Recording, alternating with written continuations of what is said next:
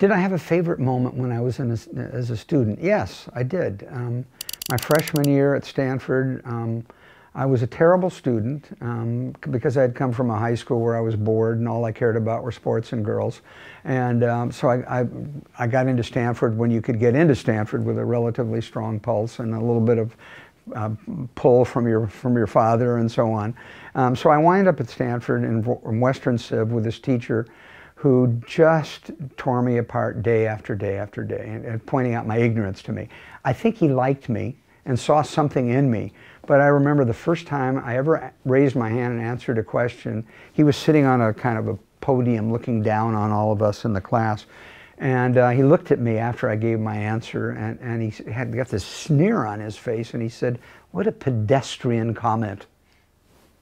I had to run across the street to the library after class, look up pedestrian. I still didn't quite understand. I knew I'd been insulted. Well, anyway, to make a long story short, every day Daniel Smith, that was his name, would point out my ignorance to me. And one day in the spring of my freshman year, the topic was something about Marxism, and I had read a little, I was reading everything I could just to show Daniel Smith I wasn't stupid. So I read this little book by Sidney Hook, and he asked a question. And I raised my hand and answered it, and he looked at me and he almost smiled, and he went, "Ah, great moment." Daniel Smith acknowledged that I wasn't a complete idiot. I don't recommend that as a teaching technique, but it worked for me, and it was a great moment. Yeah.